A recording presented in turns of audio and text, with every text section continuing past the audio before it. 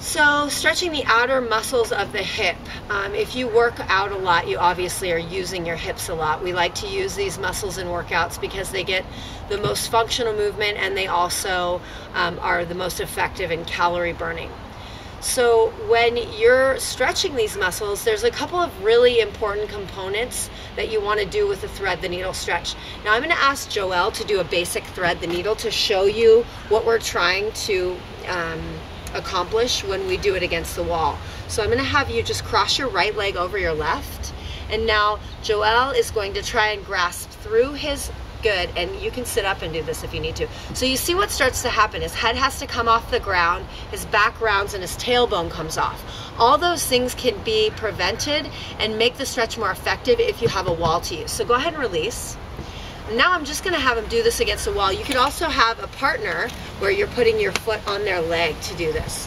So Joelle is going to do this stretch with his foot against the wall. He's going to kind of crank his leg down here, put a slight bit of flexion in his foot to protect the lateral side of his knee.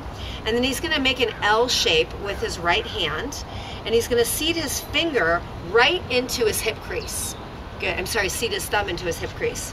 And then he's going to take his hand and push his hip. We don't want to push on the knee. You've probably seen this push before or wanted to do that. We don't do that because the knee is a hinge joint. It's not a ball and socket like the hip, and it doesn't move that way. So it can do some damage over long periods of time to the knee. And I do want him to hold this for about 90 seconds. Now, I'm thinking he's feeling a stretch because I can hear him breathing. Now, if he's not feeling a stretch, I just simply have him move closer to the wall with his backside so that this angle becomes more intense. So he's going to continually press this hip towards the wall. He's going to rotate his chin down a little bit so the base of the skull, good, is on the mat.